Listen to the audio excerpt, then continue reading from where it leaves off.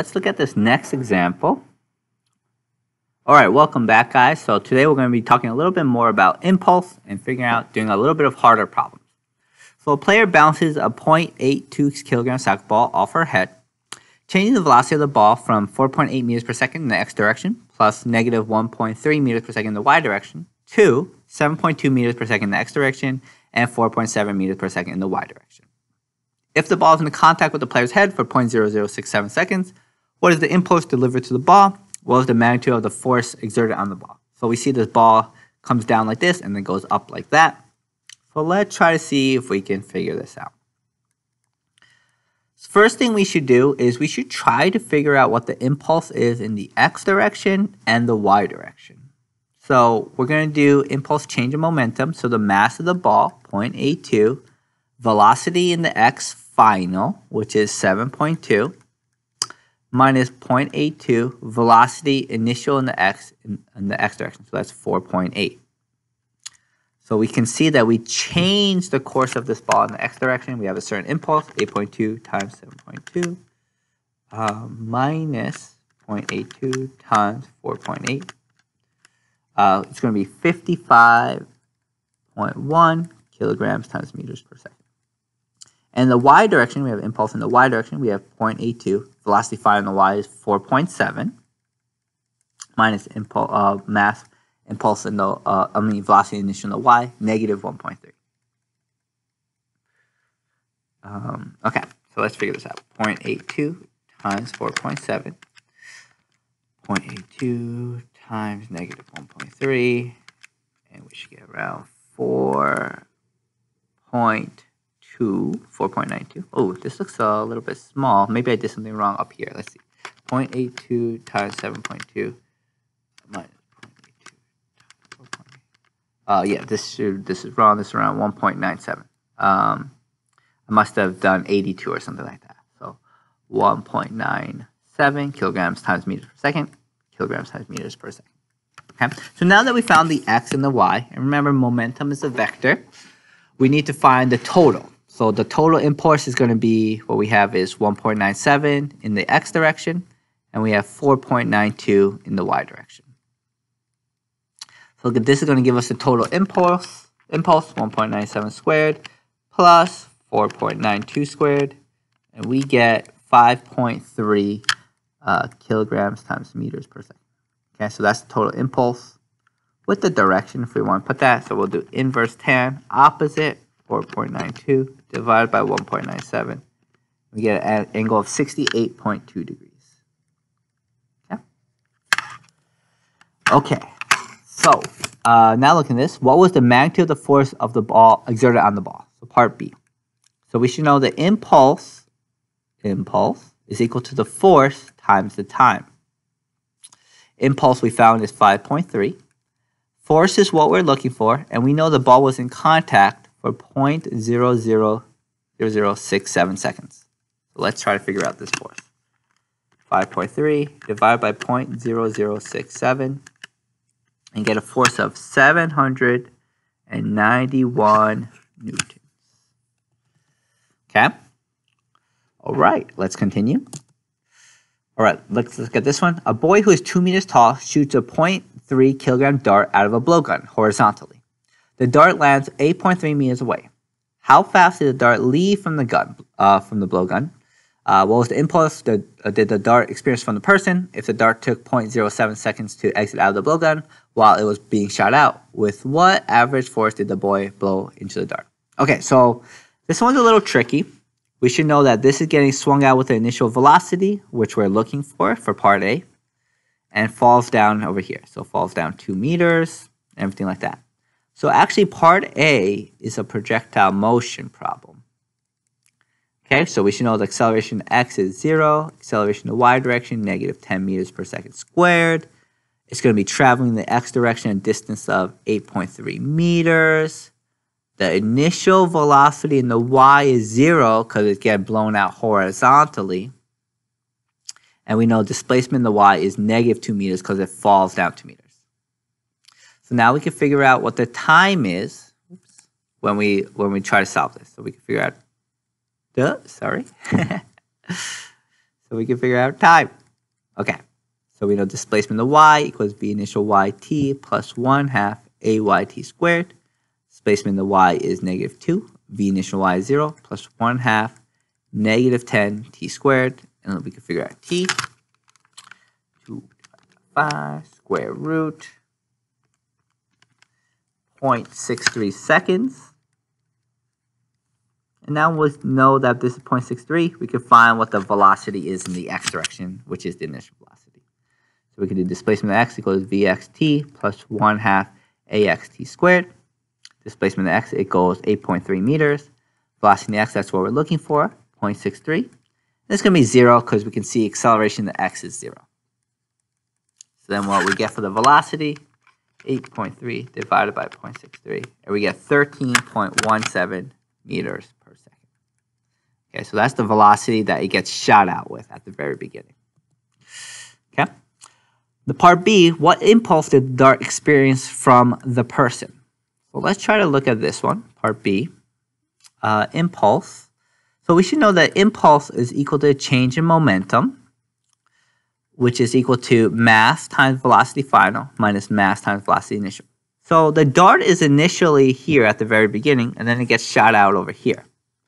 So we know the mass of the dart is 0.3, and we know when it gets shot out, it has a velocity of 13.17.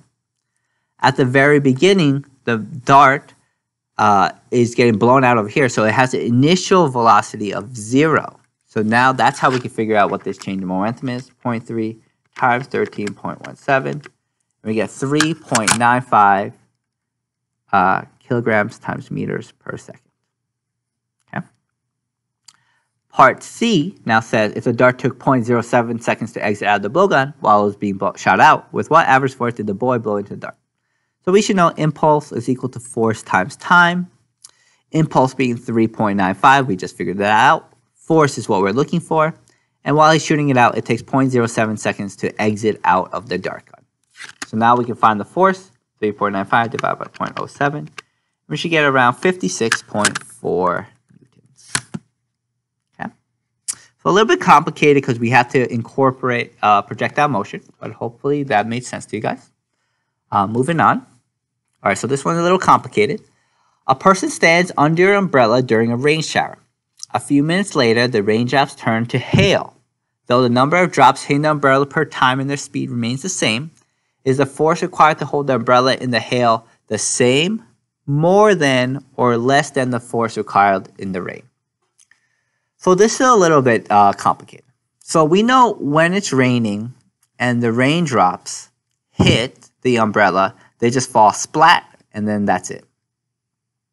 However, we know when it's hailing, when it hits the umbrella, it's going to hit and it's going to bounce up. So all the raindrops, they're going to bounce up like this, and you've probably heard it whenever there's hail, it kind of bounces. And that bounce is very important. So we're looking for the force. Well, what we should know is impulse is equal to the change, is equal to force times time, but that's also equal to the change in momentum, mass times velocity final minus mass times velocity initial. And what we should know is that when it bounces, what this does is there's a key difference. The final velocity in this case would be 0 when it hits the umbrella, but in this case, the final velocity when it bounces it's going to have a certain number. I don't know, like we'll say like 5. So because it gives that certain number, like we'll say 5, and then we'll say the initial velocity it hits the umbrella with is like, I don't know, -10. What that means is the impulse increases. And if the impulse increases, this also means that the force is going to increase. So this is the key thing to know regarding this is whenever something is bouncing, there's going to be more impulse. And when there's more impulse, there's going to be more force. Okay, so whenever something bounces like that, there's going to be more force, more impulse, okay, because that impulse increases, okay, because you're adding and you're not just putting 0 over here. I hope that made sense, okay? Okay, moving on. So find the impulse of the following in the graph. So we should know impulse, again, is equal to force times time. So that being said, if we find the area under the curve for each of this, This will give us the impulse. Okay. So for the first one, the area on the curve is going to be 1/2 base times height, base being 1, and height being 6. And this will give us 3. And the reason why we can't just do 6 times 1 is because the force is changing. It changes from 0 to 6. And that's why we're doing 1/2 base times height. For the second part, the force isn't changing. It's a constant 6. So it's just going to be the base, which is from 1 to 3, which is 2. And the height, which is just 6. And since it's not changing, we just do that force times the time. Okay, and it's going to give us 12. Third one, again, it's changing the force from 6 to 0, so 1/2, base being 2 again, and the height being 6. And it's going to be 6. Number 4, again, another triangle, 1/2, base being 2, and the height being -2. So this is going to give us -2 as the answer. Add all this up, 15, 21, should be 19 kilograms times meters per second. Okay, moving on. Similar kind of question. A 5 kilogram object with initial velocity of 3 meters per second experiences the force shown in the graph. What is its velocity at 6 seconds? Okay, so 6 seconds is right here. So it has an initial velocity of 3 meters per second at the very beginning. So what we want to do is we want to find this area under the curve. I'm going to break this up into 2 pieces, 1 and 2. So 1, we're going to find the area under the curve, 1/2 base, 3, height, 30, and this will give us 45. The second one, it's a rectangle, so the base is just 3 to 6, which is 3, the height being 30, and then this is going to give us 90. So we know that the total is 90 plus 45, which is 135 kilograms times meters per second. Okay, so that's important to know. What we should know, again, is impulse is equal to change in momentum, which is equal to mass times velocity final minus mass times velocity initial. So mass is 5. Velocity final is what we're looking for. Mass and velocity initial is 3. It has initial velocity of 3. And we know the impulse, 135. So let's figure out this final velocity. 135 plus 15, because we bring that to the other side, divide by 5, and we get 30 meters per second. Okay. All right, let's look at this next example. Example number 9.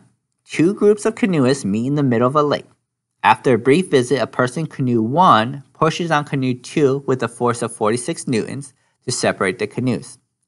If the mass of canoe 1 and its occupants is 130 kilograms, and the mass of canoe 2 and its occupants is 250 kilograms, find the velocity each canoe moves after 1.2 seconds of pushing.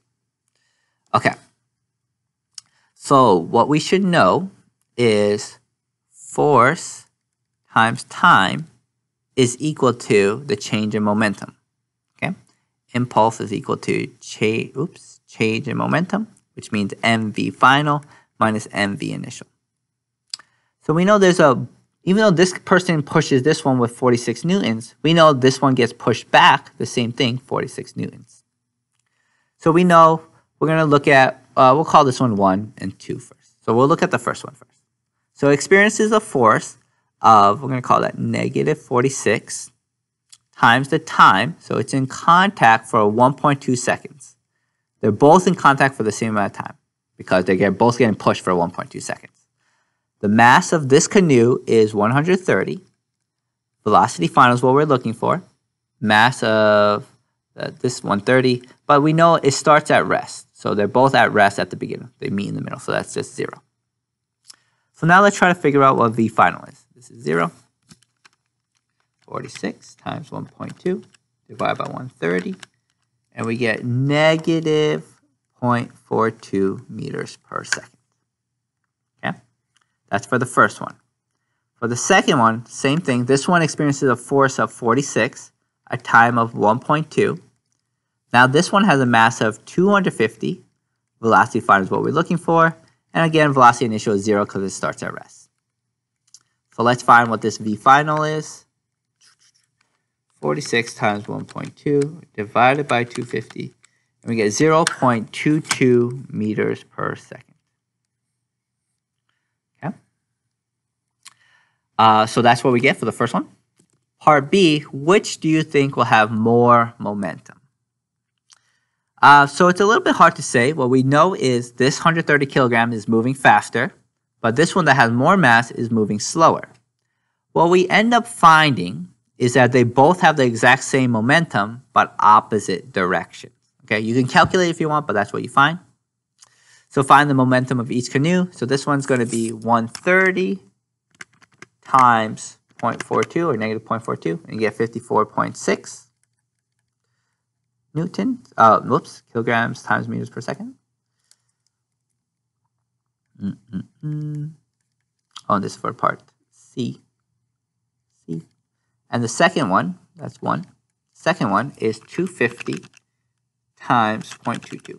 And we see we get around 55. But they should be the same. The only reason they're not is because I rounded differently. So, but they should be the same. And part D says, what was the momentum of both canoes before they pushed off each other, and what was the total momentum after? So we should know before they pushed off each other, they both weren't moving, so it's 0. And if we added these two together, this would also become 0. If I rounded correctly, they both cancel out with each other, so it's 0 and 0. Okay. So I guess try doing it without rounding if you guys want to see it more correctly. All right, but that's what we should know. So when they're pushing, they have the same momentum beginning and afterwards. Okay, and that's pretty much it for today. Next time we talk, we're going to talk about collisions. Okay, thanks for watching, everyone.